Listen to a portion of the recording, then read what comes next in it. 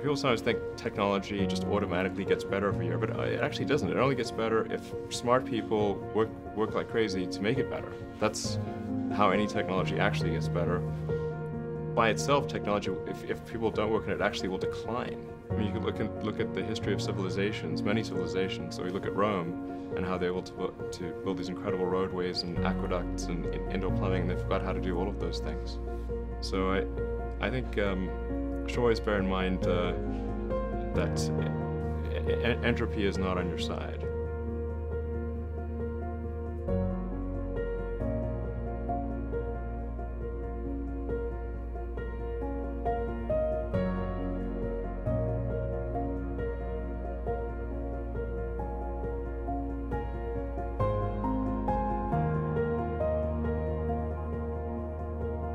One thing I really like about you is you are unusually fearless and willing to go in the face of other people telling you something is crazy. Where does that come from, or how do you think about making a decision when everyone tells you this is a crazy idea? Or where do you get the internal strength to do that?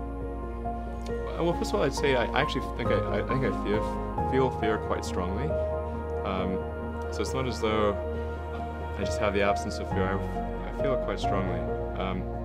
But there are just times when something is important enough, you believe in it enough, that you do it in spite of the fear.